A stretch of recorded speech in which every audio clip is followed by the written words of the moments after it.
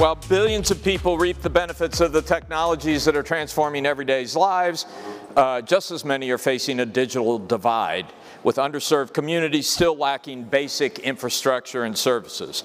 How can we use technology to improve living standards as well as promote sustainable and inclusive development within those disadvantaged communities? We're going to hear now from a diverse group of entrepreneurs with expertise in agriculture technology, fintech, and robotics. We hope their experiences and insights will inspire more tech entrepreneurs to make a positive social impact in their respective markets. Please welcome Justin Gong, Jeffrey Prentice, which side are you guys? There you are. Yao Zhang, and Fortune's Clifton Leaf. Come on out.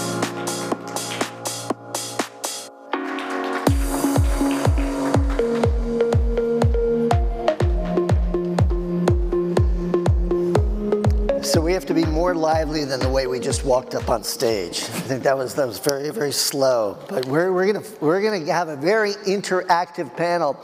I want to point out that, you know what, just follow up on what Alan just said, is that you're all entrepreneurs. You know, you're all out there, you know, pursuing business models, but you're also doing well by doing good because you're actually solving an unmet need in each case, and you're doing it in radically different ways. Yao, you build robots, educational robots. Jeff, you're you know, building an entire financial infrastructure in places that don't have it, and a credit rating infrastructure. And Justin, you build extraordinary drones, you know, to solve agricultural issues. And these things are controlled, you know, remotely in the cloud, and with a push of a button. And you've got how many flights now that you've got active right this minute? We're running about 42,000 drones every day, and we receive about 1.2 million flights in our cloud every day. And you're just sitting here relaxed. You know, you're not there on a screen and everything. So and this is what's amazing, is that you're serving a population that has really never had any remotely this kind of technology. And why did you see this as a problem to solve? I think we are facing a very big challenge, which is population explosion against the land degradation. And the smallholder farmers, they hold the key for the future, for food diversification, for biodiversity, for sustainability. So we need to help farmers raise with the consumers upgrading. I mean, there's absolutely no sort of financial literacy at a certain level in the kind of the populations that you serve. Tell us a little bit about the business first. No, but yeah, so basically we're doing financial services in Southeast Asia. And I think one of the things before, what was great about doing this is we kind of at Skype, we tried to build this digital infrastructure to make communications happening. Yeah. And one of the great things about that was actually that you could actually make a lot of money, but you also helped a lot of people. That's a very nice thing to be able to have. It is, it's a nice. I became a venture capitalist, and that was not as fun. Right. So I said, what could be something as fundamental as communication? And that would be kind of democratizing financial services in Southeast Asia. I mean, the only thing that could be probably more fundamental would actually be eating. So what you are doing could be the only thing that's more like that. There's no reason you can't do a deal here. Exactly. No, but it really is, when you're helping people on that fundamental level, it's a real fun thing to do. Yes. But you know, I just want to drill down a little bit on so people come in to shop in stores like, you know, like a Target or whatever the equivalent is, and you size them up for credit right away, because many people don't actually have the credit to purchase the things that they need, whether it's a rice cooker or whatever it is. And so you give that credit to them in about 8 minutes flat. Yeah. And then they pay a monthly interest. Installments, and it's really important. Like, we tried to use minimum payments like a credit card. That does not work, because the financial literacy is very, very high. Yeah. But the actual, it's very low, but the actual technology literacy is high. So it's kind of backwards. So you got to do installments, exactly the same amount every month to kind of make it work. But before, I want to get to you just in 1 second, but I want to follow up with one really interesting thing, Jeff, is that, you know, you also combine a very analog way of doing business with your technology. You've got people in the stores who will judge you and say, yeah, okay, you're alive. Yeah, that's one thing. So we think we have some of the best technology in the world. My other co-founder was the head of technology at Lufax and built the whole team there. But when you're giving money out, like, you got to make sure you get the money back. Right. So you can't you can't be 95% right. You got to be kind of right most of the time. So we focus on, one of the things that we do is we actually have people in the store who actually size people up. The one thing that we do know is that in these markets, like Facebook and Google are making a fortune because it's actually cheaper for us to get a customer through these people on the ground than it is actually advertising on the internet. That's wild. Yeah, you know, you are a completely different technology, robots, and they're robot kits that serve educational markets, and you've also scaled up very fast. I mean, you know, you've been, you know, you've won every, I think, young entrepreneur award there is. I was looking at your bio. But, you know, why go through this, the kit business? Sort of serving the educational market. The kid or a kit? Kid. Both, kit and kid. Yes, kids for kid, totally. Yeah, so I got my training in economics and education at Columbia University, and then the passion really to help making learning more fun. That was a very original idea, or in Chinese we call it 初心.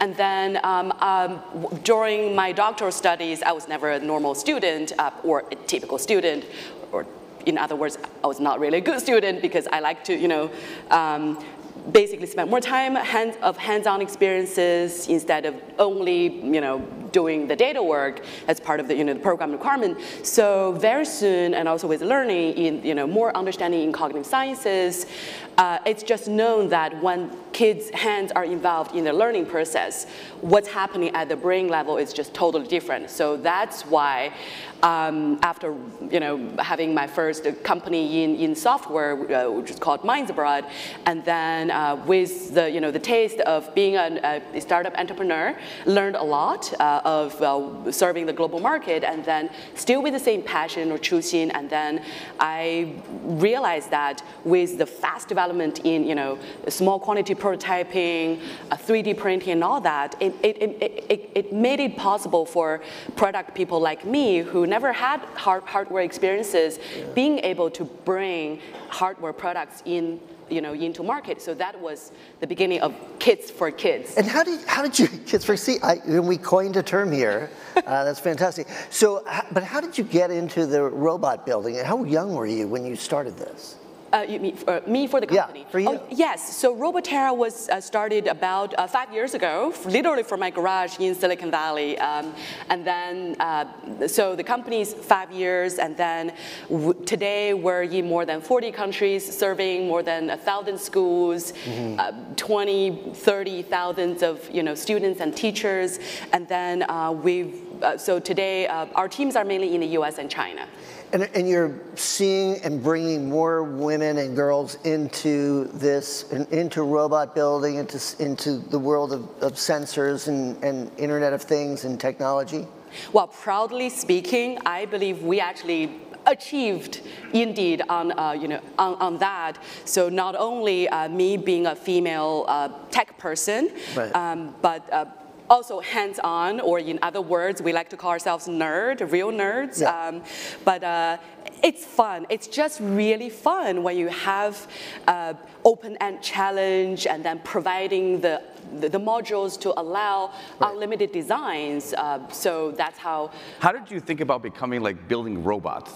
I mean, to wake up in the morning and say, I'm a PhD and whatever, I'm going to start building robots. How does that kind of happen? Well, it's not the blue pill or red pill choice. Yeah. Well, as I briefly mentioned, so the training in economics education, it's a lot of literally big data in education, understanding the market, understanding behaviors, public and private investment, and also learning results, as I said. So I'm the oldest of a family of 4. Sorry, my siblings out there, but fortunately, I was just born and lucky enough to have all the great teachers, made my learning very fun. So I'm not the hardest working kid of my family, but I'm always. You're not the hardest working kid? I'm not, but I have. We have to meet this somehow. I'm the luckiest, to end up to be always the top in the class and in best schools. So my siblings. So I started to ask a question. I believe my siblings are at least as smart. They're actually a lot, much smarter. So so what's the issue? And then I believe that I just play more. And then so that's where I just, and again, the learnings and researches in brain sciences about learning results. Yeah. And also with the fast development, as you mentioned, around 2013, 2014, IoT development made it very visible to the need to bring hardware into classroom setting as well. No, so it's a whole new generation. Justin, backstage we were talking about you spent a year at Caltech, and your requirements were 5 math classes, and then you had 2 optional classes, which were math classes. Yeah. So when we were talking about education, that was not appealing to you at all. You wanted to go out and build something, and you built giant, amazing 4-rotor helicopter drones that that do all sorts of work in agriculture. So talk a little bit about how you moved away from the standard technology training that we think about as and started to become a business builder. Yeah, so after quit from Caltech, I went to Sydney University to study economics and business information systems. So it's about big data, statistics, society, how it works. And then after that, I got a job at Nat Geo as a documentary producer. Wow. So I got a chance to see the nature, to see the biodiversity, right? And that's how I started using drones. I built my own drone in 2009. That was before we can buy off the shelf, the photography drone. And I was chasing the birds, migration, using my drone in the field. And that's how I met my business partner. He was a programmer online, and we met on the GitHub. And we talked about how to make the drone stable. And then in 2013, he said, look, we have built the drone, and we found so many applications. We are using the drone to search and rescue, delivery things, science expedition in Antarctica.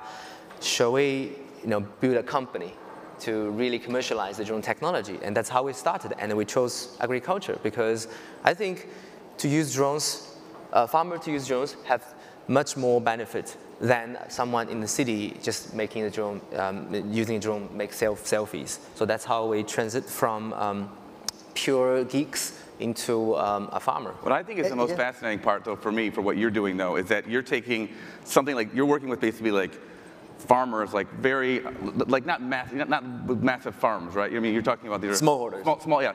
So you're taking technology and applying that to literally these tiny, tiny farmers living in Indonesia or in China. Yes. So for me, the interesting is the dichotomy of using the most high-end AI technology on the planet, and then merging it with like sort of subsistence The problem with our food and agriculture system today is the big farmers, they don't need innovation. They don't need efficiency because they already have. All right? And ask them to change from a big boom sprayer, John Deere tractor is very hard. Right. Smaller drones and robots. But for a smallholder farmer, they have nothing to lose. If we can go with fintech, new finance, along with technology, and just to help them to improve their quality of food, and also to help build the transparency. So people in the city, the consumers, are willing to pay for the premium. And that can be the future because it's solving the problem of increasing demand for diversity, quality of food, but also we're changing the tools being used for 1,000 years at this end of producers. So by building this bridge, this connection, you will see a lot of things are happening in Chinese villages. It's amazing. Jeff, we were talking also about the fact that, in the West, we look at credit scores and we're like, oh God, I got to deal with a credit score. But it is a luxury and actually a fundamental necessity in terms of building a financial system, and that it's missing in so much of the places that you work in. And so you're building this from scratch, essentially. Yeah, so nobody has, your phone number's not tied to you. National ID systems don't work. So basically, the largest lender in the Philippines is a pawn shop. Okay, so this is kind of what you're dealing with. And half of the people who borrow money, half the people in the country borrow from an informal lender every single month. Right. So these systems just do not work whatsoever. So you have to kind of build this whole entire digital layer to kind of lift people up. And I think that's the fun part about this discussion for me, is that to use technology to really help people use the most cutting edge technology to give these invisible kind of forgotten people the opportunity to do much bigger things. Yeah, and you talk about in terms of the repayment, what is your repayment rate? It's about 3 to 4% a month, so about 35% to 45%. Not in terms of, so I'm saying, what's your default rate? Oh, default rate is about 5%. 5%. Yes. And how does that compare with, say, in the businesses, in your environments in the Philippines and elsewhere? I mean, that's a pretty good rate to be doing it. But I mean, our job is what I focus on. What happens? The one thing technology allows us to do is basically what these pawn shops and these 5-6 lenders are called. They charge between 1% and 2.5% a day. Yeah. Their whole business is based on unit economics, which very simply, which means if I give you this much money, I want to get, they want to maximize the money they make per dollar. Right. We kind of use the technology idea, which is sort of the Alibaba idea or whatever, which is that total addressable market. Let's just make a little bit of money on each person, and then that's how we're going to make money on the law of large numbers, not on kind of the unit economic base. So technology allows us to change that. Let me ask you each the classic business question, which is, are you profitable? And I know that you could be profitable if you raise your interest rates. I know you've said, but tomorrow. But do you have a plan for when you think you'll get there? Q4 will be there. Well, no, sorry, next Q4. Next Q4, yes. okay, because this is... But again, it comes back to how much we want to grow. Right, yeah. right. But I think that's kind of the problem that we have in these markets, and it happens in a lot of things, but financial services is the worst, is that when we hear about fintech, there's two parts, there's two layers. One is the front end, one end is the back end. So what's happened is people have used the front end. They basically said, we're fintech. And what they do is they use the front end and put a loan shark basically online. Right. That's what they've done. That goes very, very quickly. That allows you to nail people at a very far level. The slower part is building the infrastructure. Yep. Right. And that takes a longer time to do than the same thing. So so it's kind of like the tortoise and the hare. We're kind of the tortoise going this way. So there's a lot of other lenders out there that you'll see who are making a lot of money, but all they're doing is they're putting a pretty Silicon Valley kind of face on it, but really what they are is just loan sharks online. Right, right. Yeah, are you making money? Are you? We, proudly enough, Don't you love this question? as of this year, okay, yes, as of this year, 5 years, finally break even. Okay, great. Justin? Yes, we're making money. All right. We have a money pool, big money pool, because before the traditional chemical dealers, they are making a lot of money because of information. They can use the information, right? But today, when you are using drones to spray chemicals for the farmer, it's really accurate. Right. So we have to pre-survey the land in order for the drones to fly autonomously. After we survey the land, we know exactly how much chemical to buy. So the farmer can save a lot of money. Right. The money will come to our service providers. One of the challenges that you have is you're teaching people who've really never dealt with this level of technology, as Jeff was saying. How do you bridge that divide? And this session is about bridging the technological divide. According to the theory of diffusion of innovation, usually you have 5% of people in society will be the first group adoption for the technology. But we found out farmers in China, they are more willing to embrace technology than anyone else because they have nothing to lose. They have nothing in the farmland. They have nothing to get the loan. They have nothing they can trade in. So when you're trying to convince farmers, just one thing, reduce your cost, improve your yield. Right. And we introduce the technology down to very, very ground. How to do that is we provide drone spray services, the same price as tractors and human spray. How do you find these people?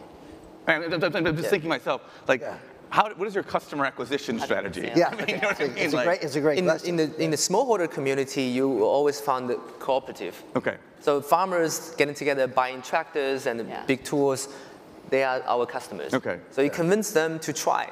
We give them trial period, like non-deposit trial. We're working with Alipay, so it's a credit, there's zero deposit. After they try this, they find out they can save a lot of chemical, a lot of water, and it's more efficient. So they started, and the farmer get addicted to the technology. And the other thing is you can't ask a farmer to be a pilot. It's so hard. So you have to have AI, cutting edge, to help them piloting the drones. So they just push the button, it sprays. That's incredible. And do you go into those fields wearing your black T-shirt and your Doc Martens and? Not really. I was wearing something I was wearing when I was a documentary maker. That's great. Yeah. We have. I want to go to some questions. So if we've got some questions for these amazing entrepreneurs, we have paddles in the back. Please identify yourself and ask a question. Anybody? Okay, we'll give you a minute to think about it. We do talk, I want to just come back to this idea of the fact that there's so much an effort for STEM, for girls and women, to bringing women into this. I imagine that most of your life you've been probably one of the only women in your robotics groups and things like that. How do you change the language of the world you live in so that it appeals to a different group of people? Yeah, that's a very good and important question indeed. Just like our tech, I believe the change is really, happens about mindset, or begin from there of the people who's using certain technology for us. It's, when we talk or think about how to include more girls into tech, STEM learning, or even just as simple as coding or robotic building. So as mentioned, so for Roboterra, my company, the work method internally we call to achieve that is DFC, Design for Creativity. So because that's what we emphasize as the core learning goal for everyone. So in the designing process, which includes the content, the teachers training, how we will coach teachers to be aware to create a more inclusive classroom, asking questions as many times to girls as to boys, and also when they're making student groups to work together, or even create the open challenge kind of semester projects for students. Even students who just are not that interested in coding, they still can be involved as like the fundraiser of their project, the cheerleader, the mascot, painter. Right. So everyone has their ownership of the project, and then actually girls turn out to be, as great as boys in developing their leadership skills and also interpersonal skills in that. And a lot of times, of course, we saw girls have very good, strong presentation skills as well. Right.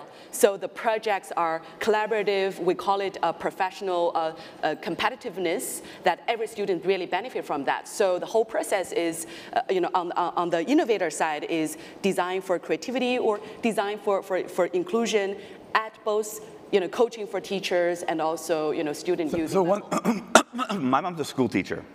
So I would rather, it'd be easier for me to convince a farmer to use a drone than my mom to use this technology to teach a new way. So how do you get teachers to come around to this? You're so true. You're so true. Even so actually for Roboterra, we've been working with a lot of different foundations, including Plan International, many different foundations to support rural schools, worldwide as well. So a lot of times what we encounter as the challenges are really parents are saying, hey, I don't need my kids, I don't need my girl to be in a class that she has nothing to do with her in the future. So there are indeed extra work we have to do in the engagement or educational process with the parents to help them understand. It's not on the students. Let me ask you, how many, and this is a legitimate question, I know it's going to come out flip, but how many of the kids just want to build killer robots? Because, when you watch those shows, I don't know, they're very popular in the US. You want the real answer? Yeah, I do, yeah. You know what? So whenever you tell a kid, so we work in the age, for the age group basically 9 years old all the way above to college level. But what we saw is when you are telling kids, especially primary school, middle school age, when you tell them, hey, we're going to have a robotics class, everyone's, whoa, robotics. Yeah. And then if you have a robot demo, a robot, any shape, put it on the table or on the floor, boys will come over, just want to kick it. Yeah. That's a natural reaction. They just want to kick it and then fight and punch. And then girls will be more, explore in a different way. So again, it goes to the challenge that you design in what projects you want students to build. But yeah, the natural instinct students go into is they just want to fight with the thing they were building. So we've just got a minute or so left. I just would love to just hear your thoughts about to the next generation of entrepreneurs who are doing this. Because you've all been so successful and you've been scaling up. What is the one piece of advice you would give, Justin, to an entrepreneur starting out? Right. If anyone who wants to start up some technology company in the village, think more about the infrastructure. Today we are benefiting from a lot of things. We can use a phone to Uber a car, order a meal because we have the map, and that's the infrastructure. Today we can navigate the cars whenever in the world because we have satellites. So think about infrastructure. Infrastructure. Yes. Yeah, let me start with you. Yeah, so Roboterra is really a company applying robotics and AI, very advanced tech for education, which is a very traditional space. So I would encourage all the entrepreneurs out there, in or not in this space, that don't be intimidated of a lot of the long-term challenges, because as long as you think out of the box, or especially on the design side, you can come up with some interesting solutions. Jeff, 10 seconds. Yeah, don't focus on what great technology is. Focus on solving a real problem. Yes. You solved a real problem. Brilliant. You solved a real problem. I'm trying to. You Those are perfect words to end on. Thank you, Yao, Jeff, Justin. Thank you. Great conversation. Thank you. Thank you.